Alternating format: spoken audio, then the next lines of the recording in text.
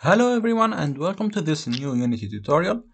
In this tutorial we're going to make a simple 2D game, Brick Breaker, in which we're going to go over the basics of Unity, scripting, shader graph, and other things, so let's get into it. First of all, we need to install Unity Hub, so let's go to the Unity website, download Unity Hub, and download for Windows. Once it's downloaded, I have it already so I won't download it again. Install it and you will be presented with this interface. Of course, you won't be having projects here, and the installation is not quite done yet, so you have to go to Installs and Install Editor. Here you will see different versions, so it's pretty simple. Just choose the latest LTS version. But for this tutorial, I'm using 2021.2 version. Everything should be pretty much the same, so there won't be any problems to follow. Creating a new project is pretty simple.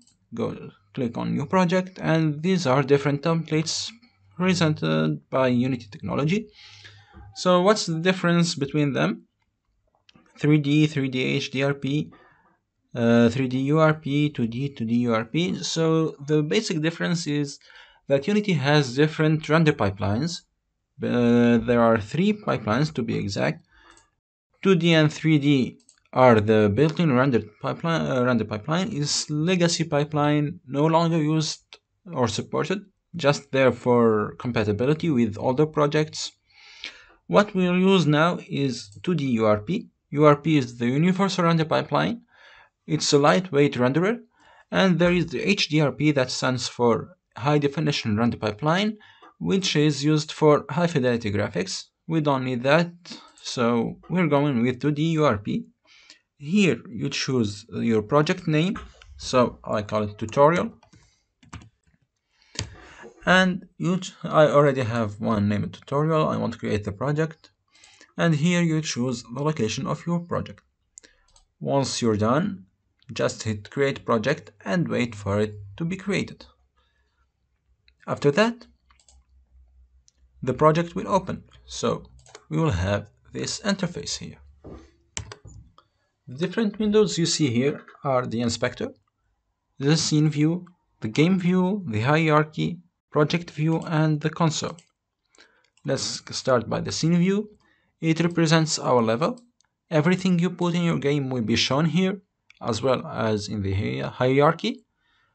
Same for the game view, but it's how it will be shown for the player. Here we have the project view. We have 2 main folders, assets and packages. We won't be touching this packages folder. We will only work on the assets folder. Here you have the inspector. For example, if I select the camera, you see that we have different data here. Transform, camera, an audio listener, and a script for the universal render pipeline. What these are is basically, let's create an empty game object here. You see that its inspector has a transform component. It's the default component for every game object.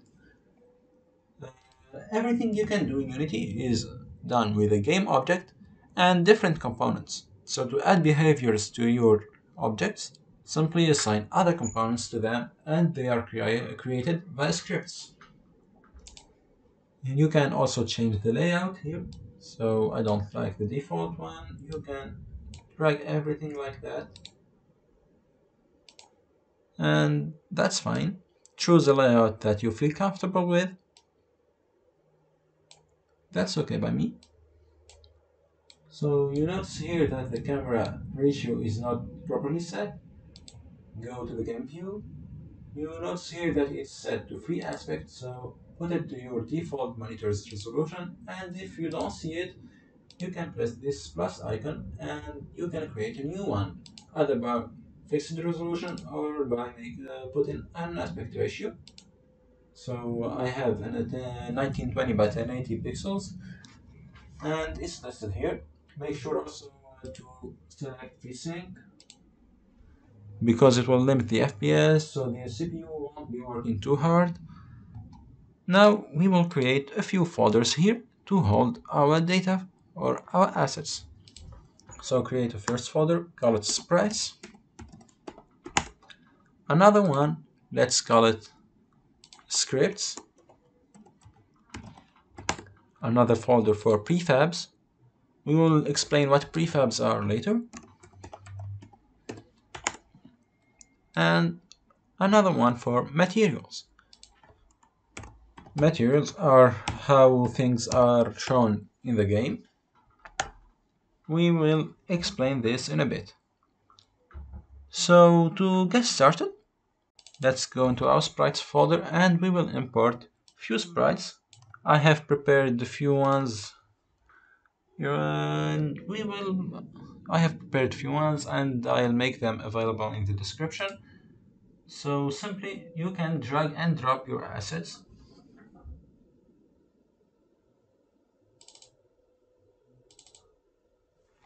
Like this. Let's start with a ball.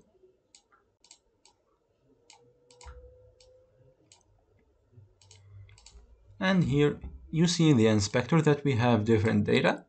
Let's start with this pixels per unit, what it is. So you see here every grid cell is called the unit, and this precises how many pixels are there per unit.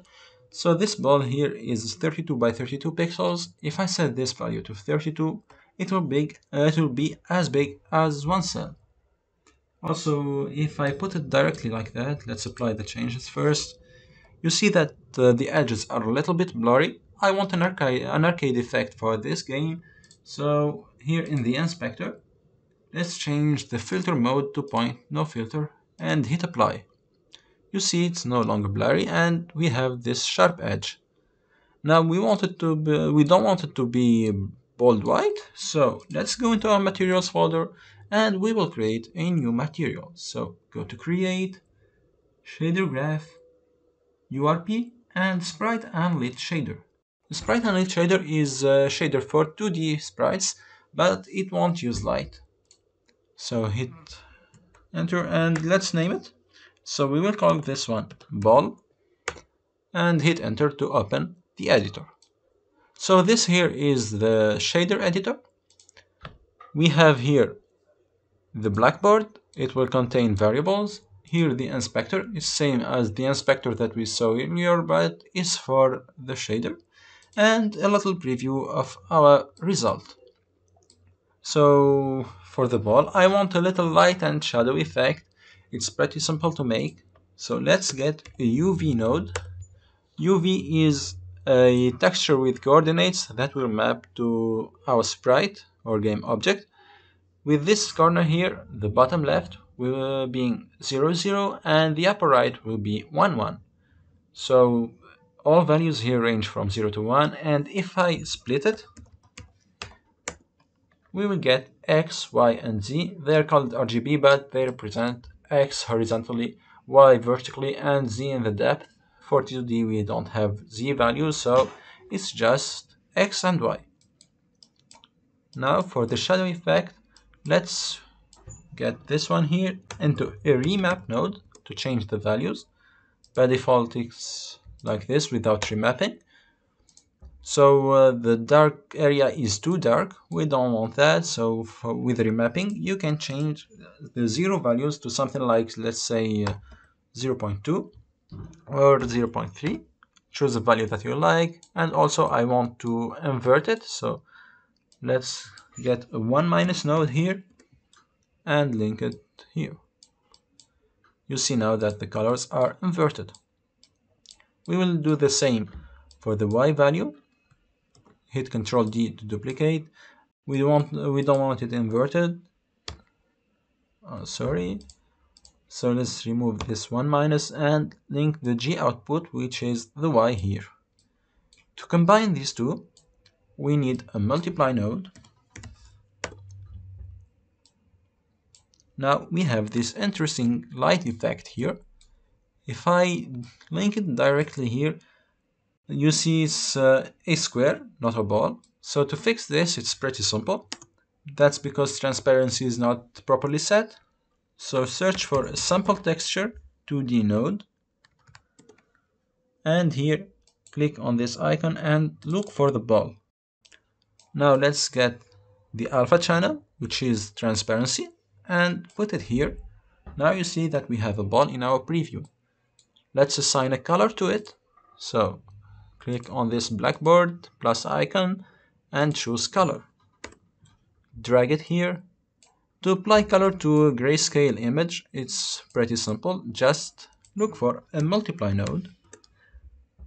Link this one here and like that. It's black because the color is default set to black. So let's put it to white. And the dark color is very dark. So we want to offset it a little by getting a simple vector 2 here and a vector 2, and we will call it offset. We can't offset it with the UV node, that's why we'll get rid of it and replace it with a tiling and offset node, which allows us to offset and tile the UVs. So let's get this vector 2 and link it here. Now if I save this asset, close this tab, nothing has changed in the ball. That's because we haven't assigned a material yet. So to create a material out of this shader, right click it, create, and go to material. Let's call it ball, and simply drag and drop it to your ball.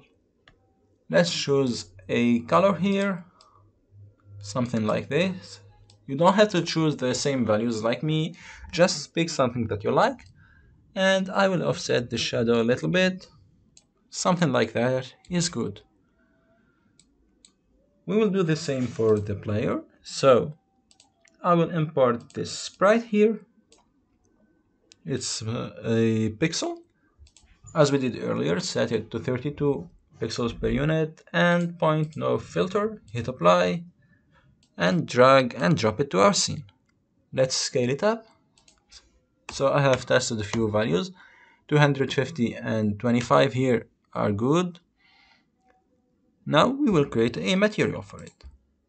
So create shader graph, URP, and sprite and lit material, and we will call it player. Double click it to open it. And as we did earlier, we need a gradient, but just a vertical gradient here. So tiling and offset node, we will create a color, a vector 2 called offset. Let's grab this one here and link it to the offset. Let's split these values and get the Y value into a multiply node and multiply it with this color. Let's change the default color to white. Link this one here and we are done. So close this. Create a material out of this shader. Create material and call it player. Assign it by simply dragging and dropping it.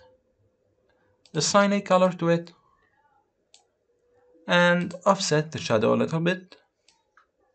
Something like that is fine. So I think it's enough for this first video. I hope you like it. Don't forget to hit the subscribe button. In the next part, we're going to create the blocks that we are going to break. A script to spawn these blocks, and probably we'll get into physics and collisions. So see you next time.